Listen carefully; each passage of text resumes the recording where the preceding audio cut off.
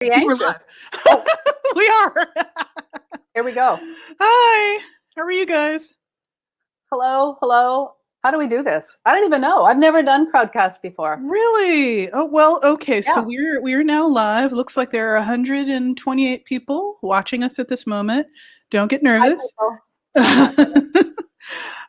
We didn't actually have a chance to figure out what the run of show was going to be. We were too busy dealing with the technical issues. So, like, how do you want to run this down? You want to go ahead right into the chat? Do you want to do a reading first? Do you want us to introduce each other or ourselves? Let me first introduce you, N.K. Jemisin, 3-time in a row Hugo Award-winning author. Sorry, I still love it. I was there for the third one. I can still see us all leaping up. Anyway, very excited about that. And my friend, who is graciously agreed to do. Actually, you offered. Yeah. So, yeah, thank you. I enjoy having conversations with my friends. Go figure. I know. Yeah, in this strange time. Yeah. Of whatever this strange time is. Yeah. Anyway, she's with me today, and I'm Kate Elliott, and I have a book that just came out today called Unconquerable Sun, by the way. I was going to say, you're not going to leave it at that, for fuck's sake. You're not. No. Also, I curse like a sailor, everybody, just FYI. So this is Kate Elliott, who is my mentor in the epic fantasy writing world. I introduced myself to her horribly at a convention many years ago when I was a baby writer, and I walked up to her and I said, I loved your books when I loved your Jarin novels when I was in high school, and the look of horror that crossed your face was sealed into my brain forever. And you are the author of how many books? Jesus Christ, so many. This is my 27th novel. I mean, there's many who have written fewer years than me and published more. So, yeah, but your books are big. Your books are solid. And if you took Trader's Gate, for example, is a trilogy. Yeah. In one volume. So that would be 3. That would be an extra 2. So if you did it your solo books are big. Yeah, that's what I mean. So it would be like, if you added them all up, it would be more than 27. It'd be more like 40, probably. Or 45 or 500, I don't know. Yeah, all right. Only 40 books. Yeah. Oh, well, yeah. Okay. And I have also told you this story, but someone did that to me at a convention not too long ago. And came up to me and was like, I loved your books when I first started reading them as a kid. This is a grown-ass woman. And I had a moment of, this is karmic payback. Yep. This is, yes. So. But see, because I did that to a writer. Really? Yes. So it was Robert Silverberg. Embarrassment. It was Robert Silverberg. And I told him, but I said, I read your first novel when I was in 4th grade. Oh, fuck. I mean, honestly, in this case, I don't really mind, but but still. I'm sorry, no. But yeah. Haven't I told you this story about this? So then no, you never told me that one. So yeah, so he got the look, right? We know the look now. And then many years later, I saw him in a 2010 Melbourne Worldcon. I saw him and I went up to him and said, Hey, do you remember me? And he goes, I remember you. Shit. Really? Yeah. Oh yeah. He remembered. He remembered. And I said, I just want you to know that I have a new book coming out. So in 2010, that would have been Cold Magic. That I have a new book coming out, and my editor for this book started reading me in high school. Yeah. That was great. It was great. It's hard getting old. Fuck that shit. I hate that. Yeah. Yeah. Well, yeah. Anyway, all right. So we are 2 fantasy writers who are struggling along in the decrepitude of our ancient, old, dead lives. Okay, I'm sorry. Yeah. But it is good to see you. I have not seen you, laid eyes on you since the last time you came through New York. What was that, like last year? Was it last year or the year before? It was November last year. Oh yeah, okay. All right. I remember Magpie was grown because you picked him up at one point and I was like, be careful, he's heavy. But he loves me. He loves me. He really does. But I have an adorable picture of him and you, and he's just like this giant chunk of a cat. So oh my gosh. It's because he behaves like a dog. I could play with him kind of like a dog. He does. He does. Yeah. And if Finn shows up in this stream, I'm sure people would love to see the adorable Finn. So I told my son to bring him up at 4:45 because he's been very barky and like demanding. Okay. And he would just sit here and bark at me for half an hour. Oh, yeah. Okay. Yeah. In a nice way. In a nice way. Finn's a very nice dog. But oh dear. Okay. Well, but I mean, you know, he's adorable, nice, noisy dog. Well, I have fed Ozzy and Magpie in hopes that they will not interrupt me. And they are now in a food coma up in the front room. So generally, Ozzy is not so bad. He just, you know, jumps up onto the thing behind me and sort of walks around and glares at me like, why aren't you petting me? But Magpie will jump up and knock over the laptop and meow very loudly and all of that. So, yeah. All right. Well, but we're here to talk about your book, Unconquerable Sun. Do you want to start off with a reading, or how do you want to do this? Well, I wasn't going to, but since you suggested it, I will. I will, because I'm very obedient, and we can talk later about the reason that I wrote the only true smut I've ever written in my life is because of you. Really? Yeah, okay, we can talk about that later. I have not read Unconquerable Sun yet. This is not Unconquerable Sun. This is from Spirit Walker. Oh, no, that was good smut though. That I was going to say. I only wrote it because of you. What? Really? You read Cold Fire. I think you beta read Cold Fire, and then you said, you can't leave us there. Fuck. Yeah, you gotta have it. And I said, but my character would never say, she won't tell you that. And then so then I wrote the bonus chapter. Thank you. Because of you. You're welcome. I mean, this seems obvious to me, but okay. So I am happy to contribute to your debauchery, your literary debauchery. Thank you. Or you're welcome. I don't know which. I was going to say, when you said my first smut, I'm like, that's not your first smut. Okay. No, well, my first smut. Yeah. Gotcha. Okay. Yeah. I am happy to be a partner in crime when it comes to things like that. Well, people in the chat approve too. I know they're. It was good. It was good. Somebody writes. And it was, for them, it was very good. It was good. Okay. Enough of that smut. There's no smut in this. I'm sorry to tell you. There are further books in the series, though, aren't there? Oh, there are. And there will be. So there's still time. There's still time. Okay. So I did an Instagram Live last week where I read two different excerpts. So I'm not going to read either of those today in case anyone is here who heard that. I'm going to mute myself and vanish my camera while you read. Okay. And this will take about 7 minutes, just so you know. Okay, so this section is called A Dispatch from the Enemy because it's important to have a full point of view about everyone involved in this very large, epic story. The character I'm writing about is named Apama.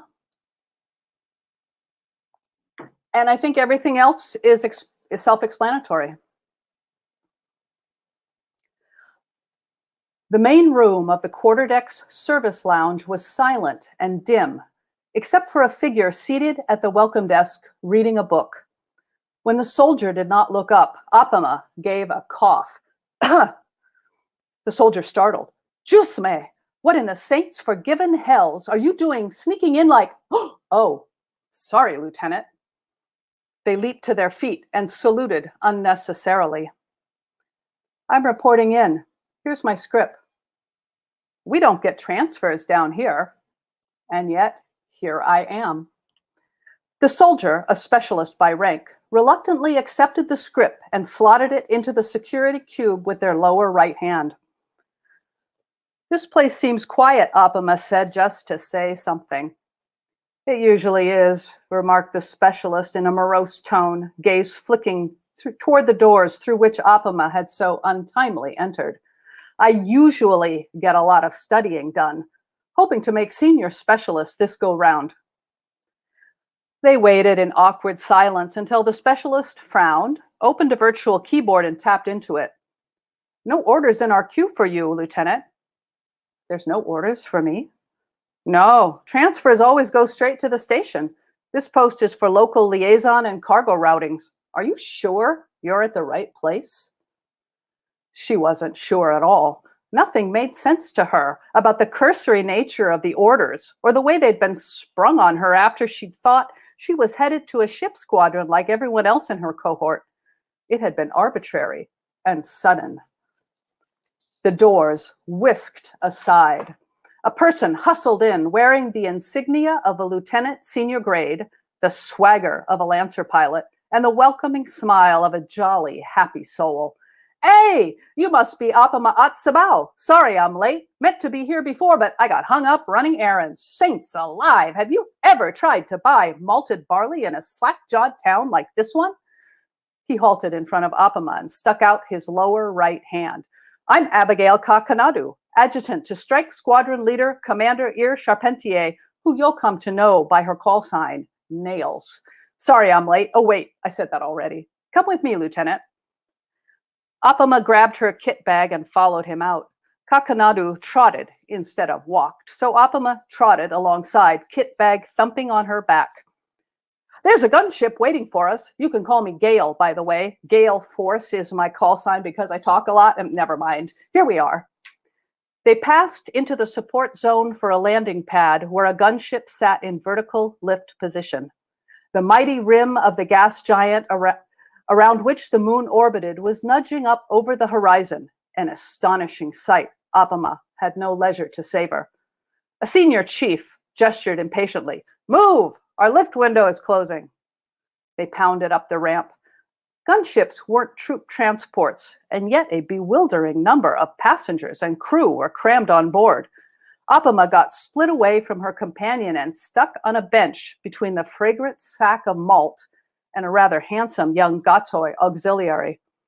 Even having only 2 arms, he had a lean, powerful symmetry and grace of form. The striking appeal of his facial features was emphasized by the almost indiscernible pattern gleaming beneath his skin. When he caught her checking him out, he blushed and turned toward the Gatoi sitting on his other side.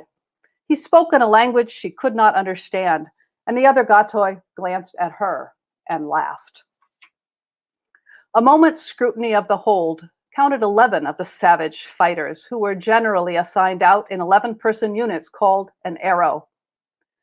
After what the technician had told her, it seemed rude and also dangerous to try to talk to any of them, much less attempt to examine the fascinating neural patterns all Gatoi had, so she didn't. Lieutenant Kakanadu was strapped in across the hold, next to the senior chief, the two chatting up a storm as if they were old acquaintances. For Apama, the sack of malt and the auxiliary were equally silent companions as the gunship launched for its 5-hour journey to the orbital station. She popped in earplugs and dozed, thankful to be headed at long last for her final destination.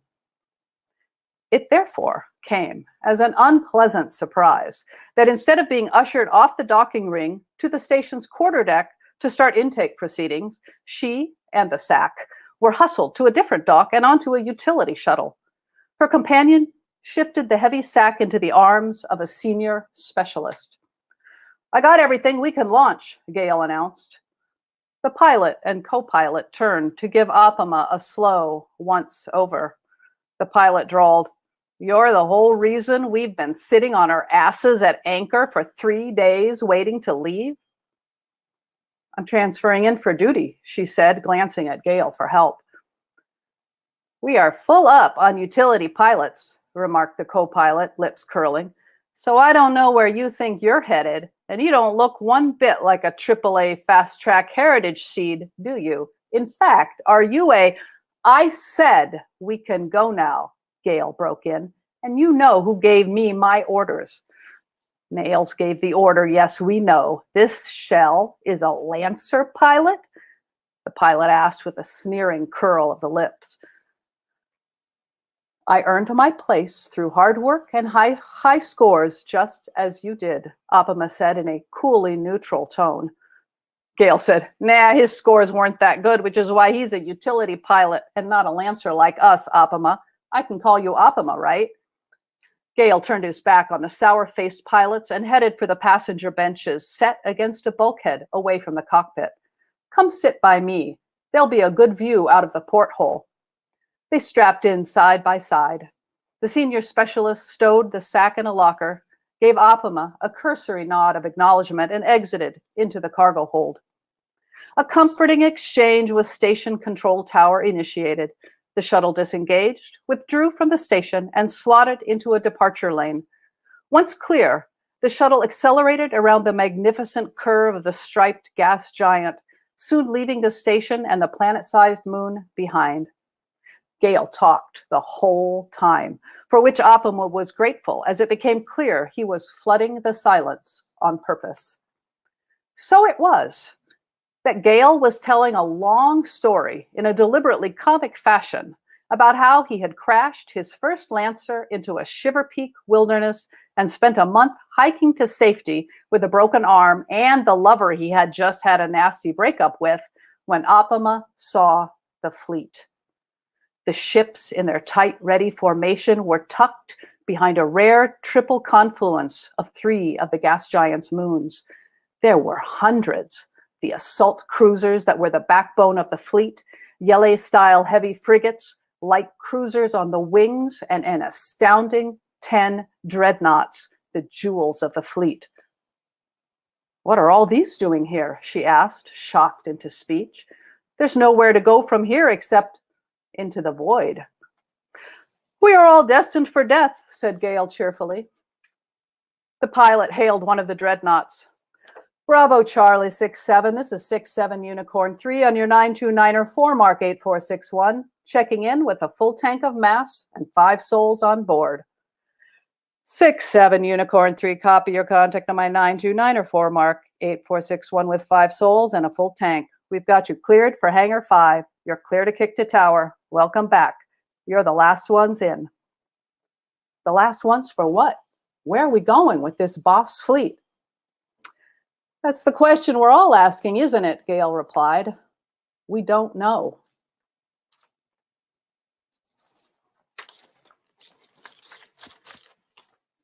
Okay, so you have officially hooked the hell out of me with this. And I will be reading it ASAP. So thank you. So I had so many questions as a result of that, like, very short excerpt. Do you want to talk about it first, or do you want me to, like, just kind of shoot with my questions? Just go with the questions. All right, that works. Well, first of all, the world building is exciting as hell and interesting to me. But the biggest question that I have as a fellow fantasy writer is, why did you decide to go space opera? I wanted to do Alexander the Great. In space! In space. But I wanted to do Alexander the Great. Why wouldn't you do Alexander the Great in space, right? That's all the answer that we need. Right. Anyone can and should do a historical novel of Alexander the Great, or whether or not gender swapped, or a fantasy novel. But space is just, it was extra. And I don't know why. Why wouldn't you? There are people who believe that fantasy writers, for whatever reason, can't do science fiction and vice versa. Yeah, I don't get it either. But Nora, aren't they the same? You're going to get so much hate mail because of this. Okay. You can't say things like that in front of certain people. Yes, well, I know, but they're all under the umbrella. This is my umbrella. They're all under the umbrella of the literature of the fantastic, speculative fiction. It's the same technique. Yeah. Seems that way to me too. Science fiction, science and speculation, fantasy, horror, interstitial stuff. I've never seen the simple genre boundaries as something that was enough to actually stop people. But, you know, I remember when I did the Mass Effect tie-in book I did a few years ago, I got a bunch of people saying, you know, N.K. Jemisin wrote space opera. I'm like, I play Mass Effect, guys. Why do you, it doesn't make sense to me, but whatever. Well, I think that, remember, we always have to ask ourselves, who does it benefit for creating these divisions? And who is asking these questions, and why do they defend those genre boundaries so firmly? Okay. Now, the world building that you've already put into this in just that very brief segment has hooked the living hell out of me. Neural patterns. What is that about? I want to know. I can't tell you because it would be a spoiler, and you don't even find out until later. Fine. All right. Okay. You've clearly got multiple species or races of people, rather not species, but races of people in this setup, like in a lot of ways, like the actual Alexander the Great's empire of old. Yeah. Okay. So, can you maybe give us a summary of the parallels, if that makes sense? Like, who are the Macedonians in this? Who are would that be spoilers? No, because I think the big three are obvious. The Republic of Chaonia is Macedon. That's where Princess Sun is from. That's where her mother Irene is queen-marshal. The Phene Empire, and that's spelled Phene, which matters. I'm not going to tell you why, because I want people to enjoy entering the story and seeing what connections they can make. And it's not just to the history, but it's to other things too. The Phene Empire is the Persia analog, and the Yele League, Y-E-L-E, is kind of the Athenian Greek city-state analog.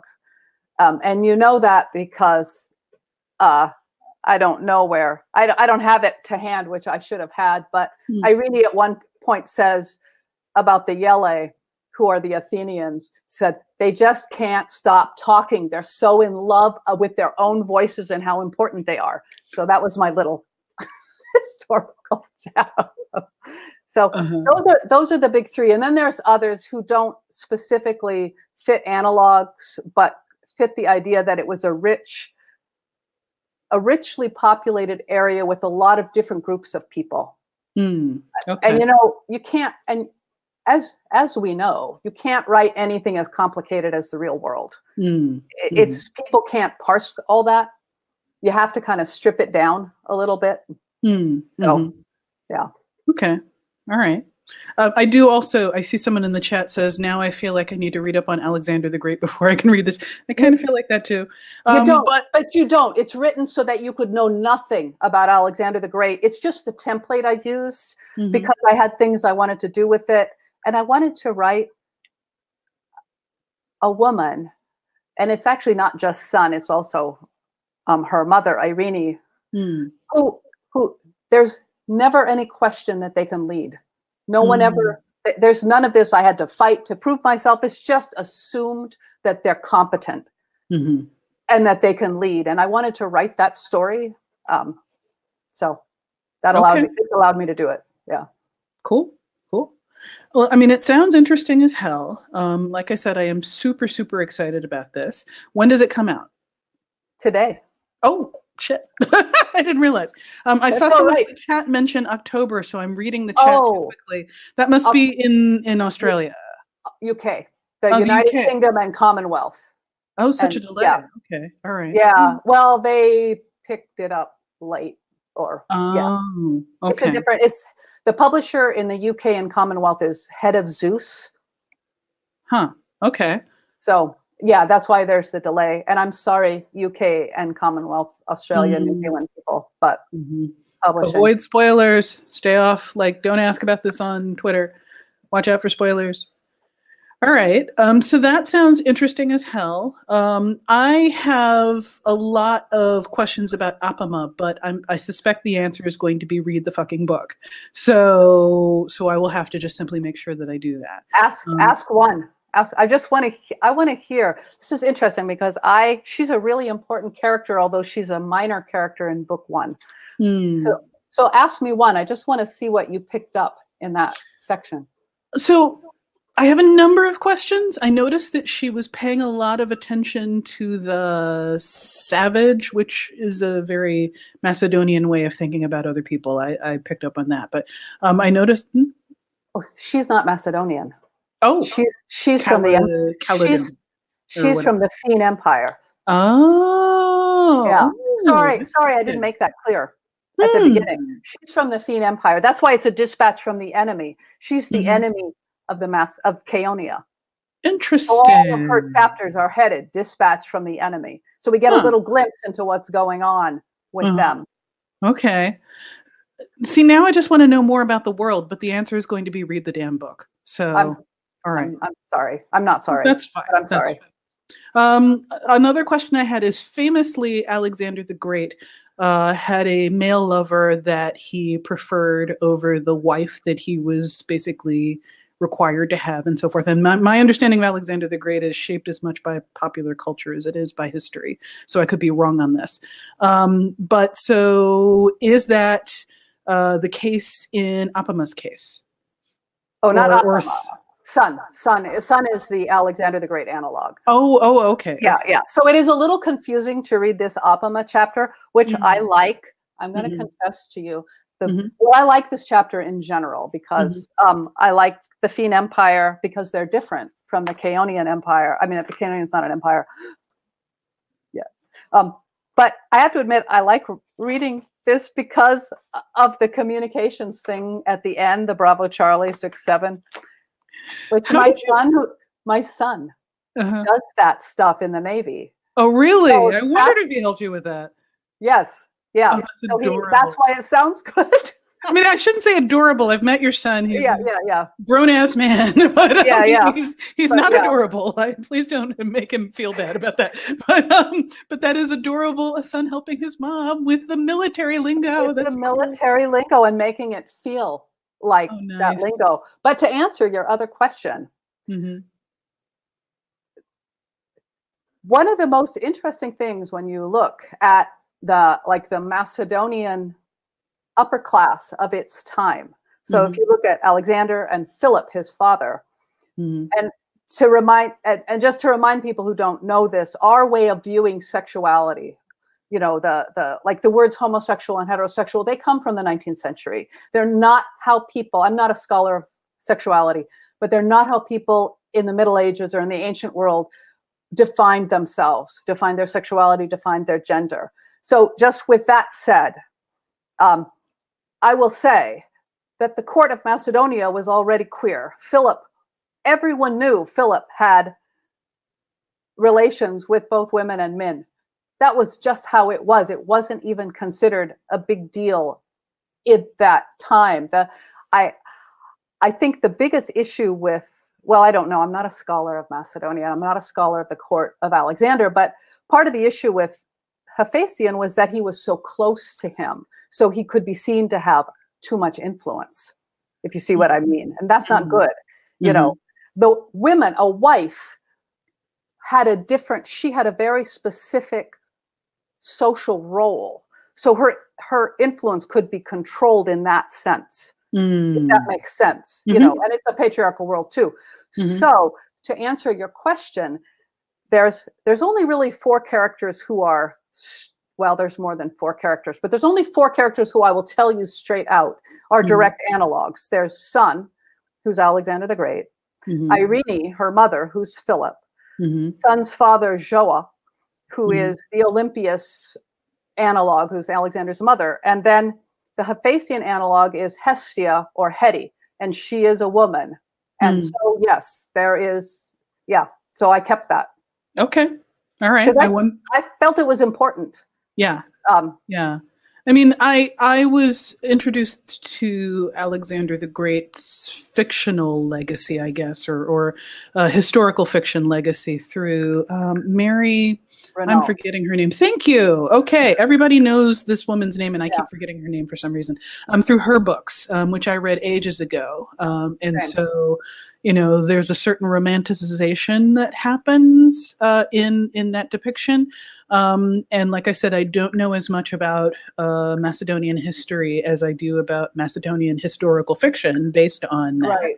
Right. So, I don't know where the line between what's real and what's not falls in. I did know about the cultural sort of differences between Greek societies or Greek adjacent societies and the way that we define sexuality in our very post-Puritan, I don't even know what to call it, homophobic way.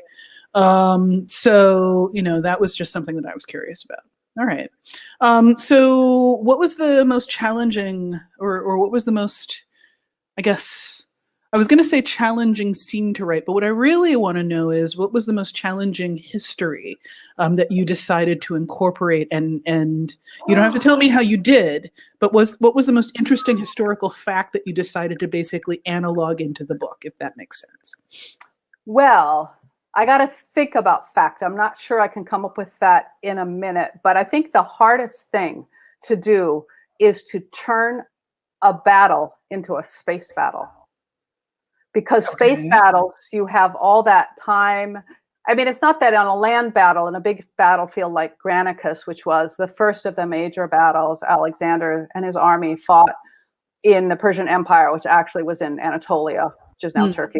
But and of course, you have people moving back and forth, and it takes time for people to get places. But on a space battle, you have so much distance, so much communication dilation that it's harder. You can't create a direct analog. You have to create it to be something different. Although you could go with space opera magic. I'm sorry. You could. Technology, like, Ansible type communication that's instantaneous, instantaneous space travel. Sounds in space, no. But you could fudge it if you want. Well, I am a great believer that if you're going to have these long distances, you don't want to spend your whole book saying it took them 10 years to fly to the next, to take their fleet to the next solar system. So I do cheat with what I would say is magic, but which I pretend. But we're not allowed to say that. We're not allowed to say that. There's no magic in science fiction. No. Well, that's what we call it, space opera. No, of course. All right.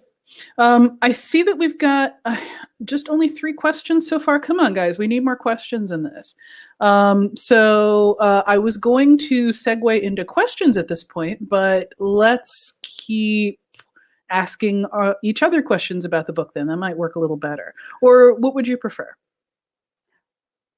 I want to know quickly, as we move away from the book briefly, and you don't have to answer this, how are you negotiating writing in this strange time? Shit. I thought people might find that of interest in general. Yeah, I guess I probably should have gone there, but it's also sort of like a little bit of a sore spot for me, and not in a bad way. I've been struggling. This is the pandemic, in theory at least, should have been a great time to excuse me, to write, because enforced isolation, nothing else to do, couldn't go to brunch, couldn't, go hang out with friends or anything like that. In theory, that should have been a good time to write. But when you're watching your country slowly fuck up its response to a global pandemic, and when you're plagued constantly with fucking fireworks every minute. I'm sorry, we're having the fireworks problem still. Yeah, I've heard about that.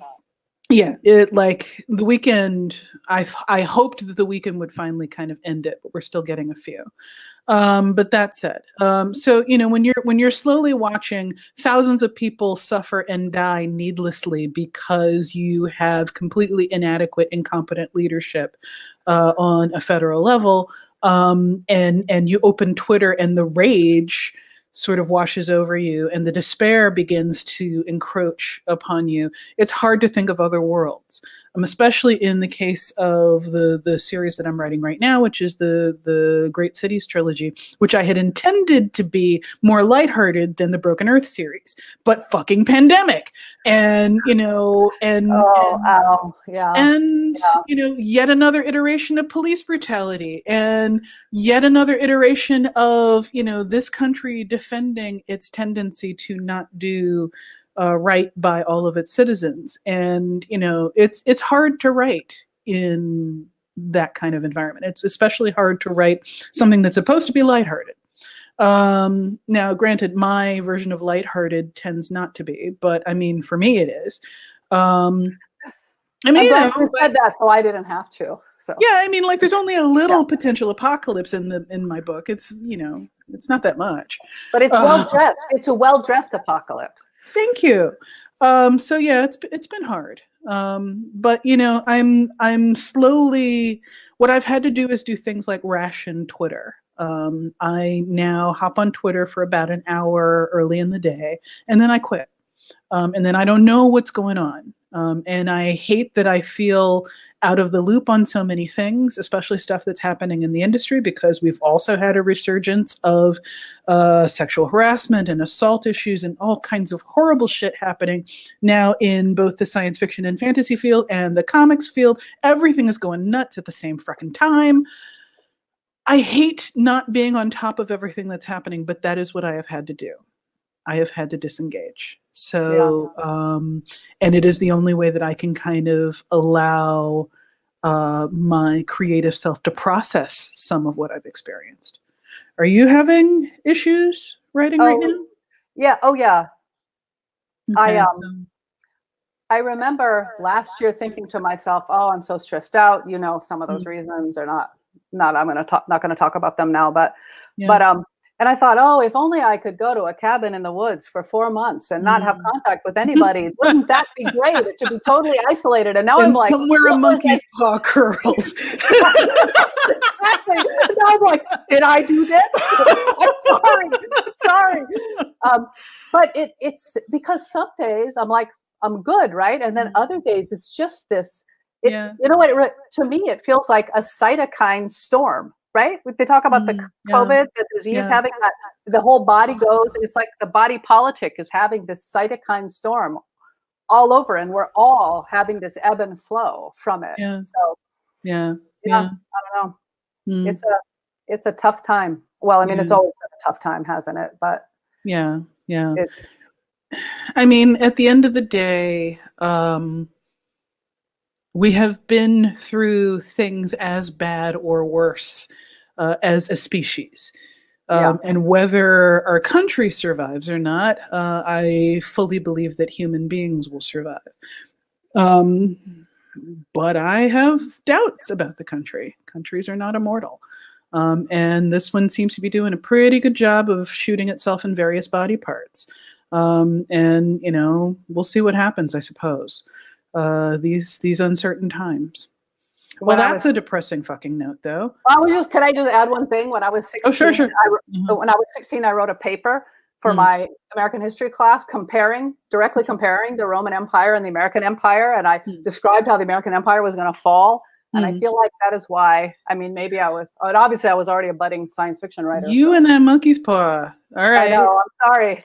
Yeah, you got to stop it. You got to stop. It's your fault. It's your fault. No. J'accuse. No. Okay, now we both need therapy. Yeah. Anyway.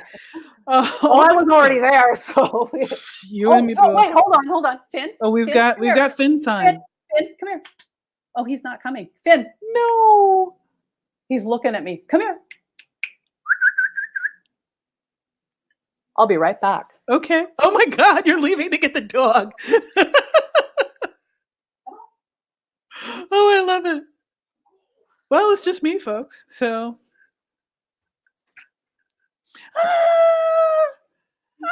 So cute. Oh my gosh. He's the cutest dog. So he's really dirty because he's going to the groomer tomorrow. So there was no point in washing him today. Can you say hi to everyone? Hey, Finn. Finny Finn. He can't. Finn. He can't. He can't hear any. He wouldn't react anyway. Oh God! All right, I can't help myself. Oh, here, let me try. You're gonna put the headset on the dog? I don't think that's gonna end well. Hey, Finn. Hey, Finny Finn. Hey, Finn Finn. I mean, he reacted like he heard something. Yes. Okay. Oh, he's the cutest damn thing. He's so sweet. He's so sweet. I was afraid that time was going to get away from us, and it's starting to. Okay. All right. We have 20 minutes left. Do you want to segue into questions? Let's do questions. All right. People can have those. All right. So do you want me to ask the question, or do you want to read them out yourself, or how do you want to do this? In the ask a question area down at the bottom, I don't think I have the ability to highlight the questions being answered or anything like that. We've got some back-end folks who may be able to help us with that. But notice, folks, for those of you that are looking at the Ask a Question area, you can upvote questions based on whatever you find interesting. So if you want to apply your upvotes, that will help us figure out an order in which we may want to answer them. The ones that are more upvoted tend to be the ones that everybody wants to hear the answer to. So maybe I can read them and then you answer them. You want to do it that way? Okay, sure. All right. Okay. Let me open up Ask a Question first of all. Oh shit, upvotes are coming in by the second. All right. So there's one though that seems to have risen to the top by Lauren A. Would either of you consider taking a similar approach, transposed fantastical setting historical fiction to another historical figure or period, and if so, when/who? Well, I mean, do you want to take that one first? Okay, I need to finish this one first. All right. That's my answer. So I need a while. And I'm the one that hasn't done that, so I kind of feel like I should answer that question. The problem is, though, there's so many interesting historical periods. I will say, I don't know how much I can safely talk about this. I have started a possible collaborative project with another friend of mine, Mickey Kendall, that is somewhat historical, set in the 1920s. Well, it's kind of ranging from antebellum, postbellum. I always get those wrong. Ranging from roughly 1860 to the 1920s. And we're going to range across the Harlem Renaissance. There will be time travel involved and so forth. It is literally just brainstorming at this point. We're working on a synopsis and scripts. That's all I can say. So I said too much. Anyway, so let's move on. Next question. All right. So I'm fanning myself. Okay. All right. So that would be the period that I find the Harlem Renaissance fascinating. The politics of it, the shadow that it hung under, the horrible time that preceded it, which is known as the Redemption period in the United States, which is basically kind of what we're going through right now to some degree. So I find that fascinating, but we'll see what happens. All right, so next question that seems to be upvoted is from Rebecca Kim Wells. What books are you excited about / parentheses read recently / upcoming releases? Oh, I'm so bad at this one. I can start if you want. Start. Okay. I most recently have been reading P. Jelly Clark's Ring Shout, which I love so far, but I'm not quite done with it. I'm reading really slowly these days. I am friends with Martha Wells, and she sent me the latest Murderbot book. Yes! Oh, yeah, it's so good already. Does she like you better than she likes me? Oh my God. I mean, I did ask. so that helps. But, okay. All right. Well, I know. But I don't. Okay, like I don't know that she's ready to like share that with people. It's okay. It's all right. All right, just saying. So anyway, so I'm super excited about that, but it will be a while before these books come out. And I most recently, the sort of newest book that I most recently read that is out. Well, that's not helpful. I've been doing nothing but research books lately. All right. Well, I'm reading a bunch of stuff that isn't out yet, so I'm excited about that. Oh, hey, someone put the Ring Shot link in. Oh, nice. Fantastic. All right. Interactivity, wave of the future. Now, are you ready to answer that? Yeah, I am now. So I will briefly talk about 3 books that I beta read, which won't be out until next year. One is a novella called Fireheart Targa by Aliette de Baudard, which is coming out from Tor.com in January, February next year. It's set in a fantasy, I'm so bad at this, but it's a fantasy, like 18th century Vietnam and its relationships with outside places and political maneuverings. I love her work. It's so lyrical. I haven't read this one, but yeah. Well, she uses detail in a way that just blows me away. To like a detail can tell you a detail that's this big can tell you this much if it's deployed right. I also read Zen Cho's novel, which has a working title of Blackwater Sister, which is set in present day Malaysia, about a young woman who is raised in the US by her Malaysian parents, and they have to go back to Malaysia, and what happens, and there's ghosts and trouble. Her grandmother is speaking to her, her dead grandmother's talking to her and has stuff that she needs her to do. It's so good. And you said this was Zen Cho? Cool. All right. Zen Cho, yeah. Well, Zen has this ability to blend humor with like really serious stuff. And then Tade Thompson's also coming out next year with the working title of Ragtime Nightmare, which is SF thriller set in space. It's basically a locked room mystery, but a thriller, and it's so good. Yeah. I also forgot that one of the books, I mean, it's not super recent for me because published authors, as you guys have now seen, we get books way ahead of the time that the public gets to see them. They don't feel recent to me, even though they really are. But I did read a while back Elia Dawn Johnson's Trouble of the Saints, which I believe is coming out actually this month. And it's fantastic. It's like jazz assassins. Like I can't even really describe it. It's like it's deeper than that. That's a terrible way to boil that down.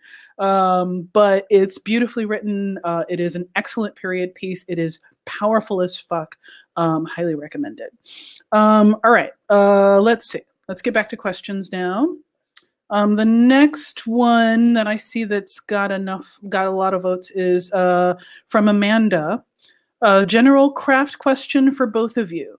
Do you have only one story/project at a time, or do you find yourself juggling a lot of ideas/projects at once? And if so, how do you work on all of them, or do you?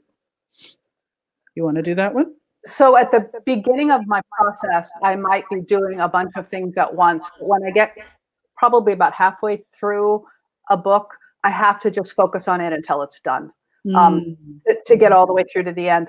But it is also true, I have like little side chicks, side lines. I don't know, whatever. Because sometimes your brain just needs a break.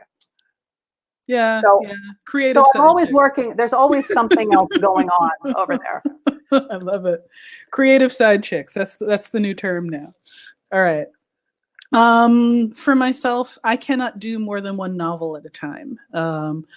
I, in fact, tend to develop novel ideas halfway through the novels that I'm already working on, and then I just have to kind of put the cool new one on the back burner. And of course, it continues to distract me throughout the rest of the book that I know I need to do. But that's because that's how my brain works. Whenever it's got work that it knows that it needs to do, it immediately throws up a distraction and is like, wait, look, what's that over there? And So that's my creative, my brain's reaction to stress is that it comes up with a new book. I know who these are. These are Jolene's, right? Jolene. Oh, no. That's what they are. Take my man books. Take my man. God, they're all going, horrible. hey, I'm better than this thing you're working on. Oh my God, that's funny. All right. Well, I mean, I can work on things from other media, I have discovered. I can't work on short stories. But I did the Far Sector comic book series scripts while I was working on, well, I was kind of in between books, but I was also still sort of developing the Great Cities books at that time. But that's such a drastically different medium, prose versus script writing. I was able to do that. And so I've discovered that when I'm crossing, or when I'm crossing a media boundary, I can do it, but I can't do, and I can do fanfic. I can always do fanfic. I don't know why. Fanfic doesn't feel the same. It's like not pulling from the same creative track. I don't know that makes sense. Maybe there's no pressure. There's no pressure, right? It can just be there. Yeah, that might be it. And if I fuck up a fanfic, I'm not going to get like a bunch of bad reviews and end my career. So it makes a huge difference. Yeah. No pressure, definitely. All right. So there's that. All right. Next question. Looks like the next one up is from Alisa or Alyssa.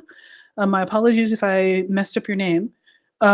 History is full of stranger than fiction moments. Is there anything that stands out as particularly expected or memorable during the course of your research? There is, but that would assume that I could think of it offhand. Can you say something for 5 seconds while I think? We're you know. I got no words. I'm sorry. It's the end of the day.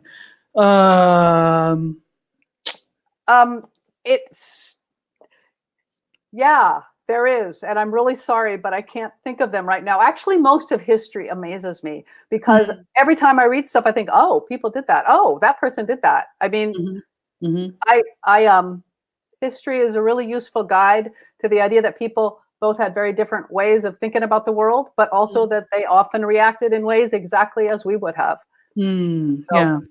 Oh, I know. I thought of one. What? I didn't know until a few years ago when I really started digging into the Ptolemaic and Hellenistic stuff that Alexander had a half-sister who was an older sister by Philip's first marriage to an Illyrian princess who was trained by her mother to fight and fought in battles. And I had no idea. I know, right? Why are we not told this? It was completely, it's not that women commonly did that, but in the Illyrian culture, the royal women did. So why weren't we told that? Yeah. Right? Why don't we know about that? So. I think that's the thing that fascinates me the most about history is realizing what's been left out of history and realizing what's been completely fudged from horseshit. And you know, what gets hyped and what doesn't, and why those things get hyped versus what doesn't. That is fascinating to me. You know, so there's Alexander the Great and there's Big Sister the Greater, basically. Well, we don't know her name, but Cyanne. C-Y-N-A-N-N-E. C-Y-A-N-N-E. Cyanne? C-Y-N-A-N-N-E. That would be the Latinized version of it. I don't know what it is. Cyanne. That's how I say it. I don't know how it's really said. That's cool as hell. And she trained her daughter. She trained her daughter to fight too. Okay, so Cyanne died in battle, and the Macedonian soldiers were pissed because she was killed. Even the ones fighting against her were, because she was Philip's daughter, so she had that aura of the royal. So anyway, it's just history is far more interesting than that sad, bland tale we were generally told. Yeah. It becomes clearer to me the older I get how much of our reality is literally just rooted in the stories that we tell and how we tell them, and not so much the reality, but the interpretation of the reality. and controlling those narratives ends up being the way that you structure a society. Yes. Which is why we've seen all kinds of reactionary movements in popular media these days. But that's a different conversation. Yeah, but it actually gets back. So anyone who thinks, I'm an artist, what does art matter? Art matters. Anybody that has gotten through this pandemic without binge watching stuff on Netflix or binge reading books or whatever, art has been getting us through this. And it's hilarious to me that, as this art has proven its importance, we've been seeing all these fascinating and exciting calls for art to be free and artists to not make any money. And that's a whole other conversation also. Anyway. Yeah. So let's get to the other questions. All right. Next up seems to be also from Alyssa.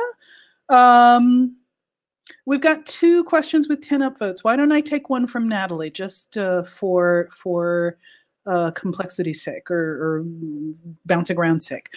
So from Natalie, we're going to say, how do you make the leap from this is an interesting topic I'd like to read about to I want to write a story about this and will commit a lot of time and resources to it?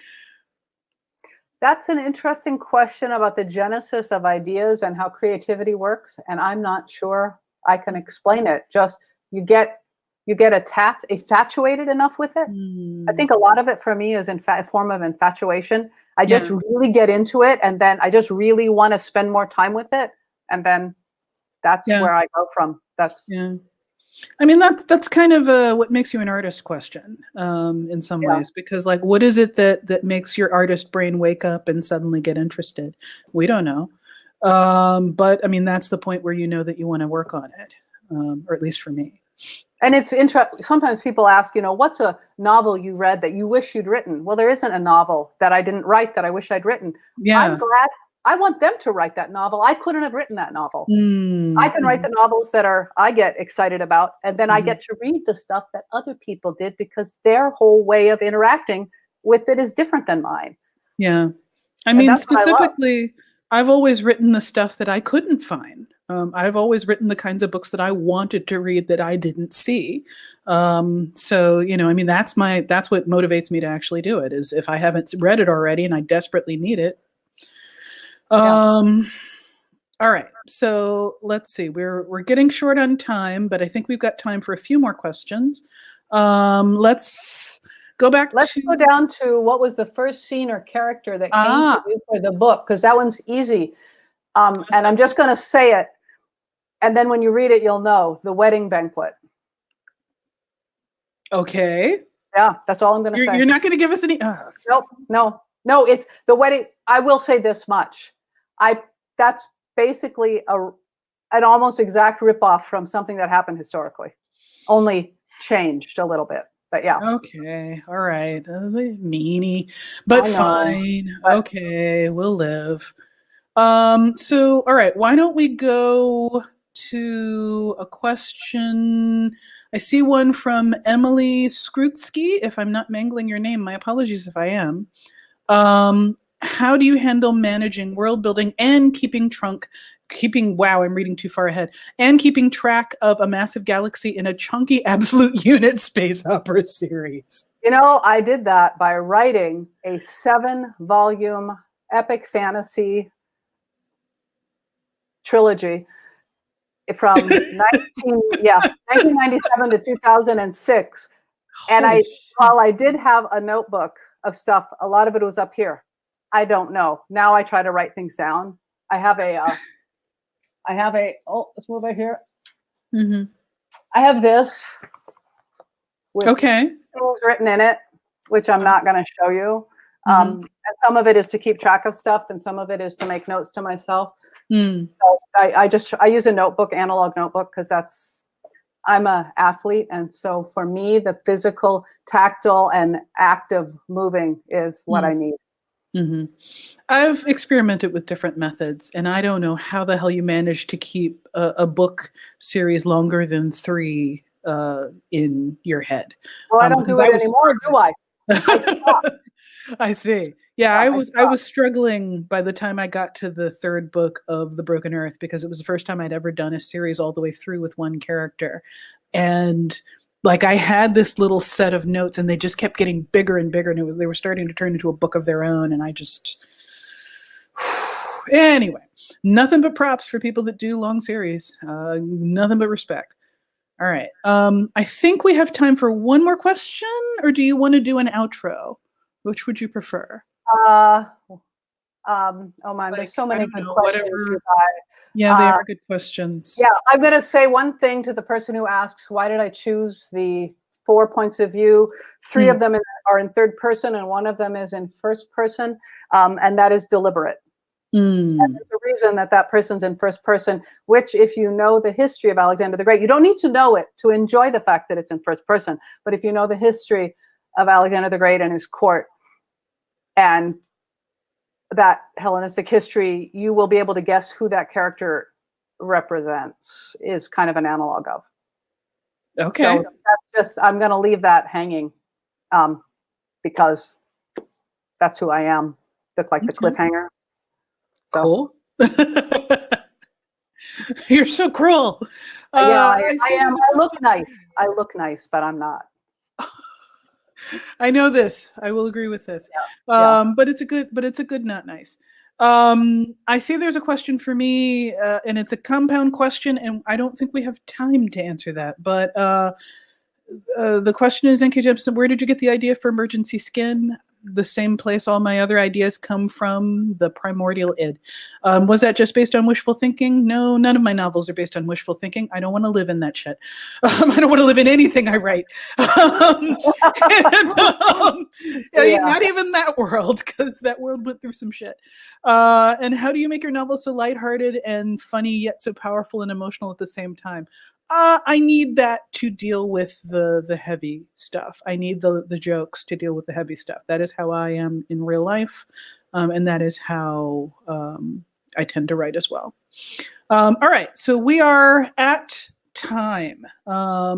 This went faster than I was expecting. Wow. All right. Well, there was the whole excitement of my technical problems before it started. So yeah, but I mean, we started on time. Well, we did. Yeah. Anyway. All right. Well, all that said, it has been a joy and a delight as usual to talk with you. Thank you. Yeah. Thank you so much, Nora.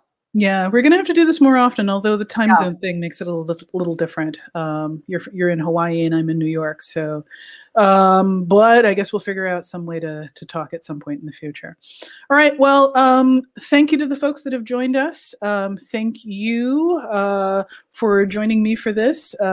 Thank technical difficulty God for smiling upon our headsets and blessing our Wi-Fi connections. So we're going to go with that. All right. I think we're done. So thank you. Bye. Thank you, Nora. Thank you. And thank you, everybody who came. Thank you so much.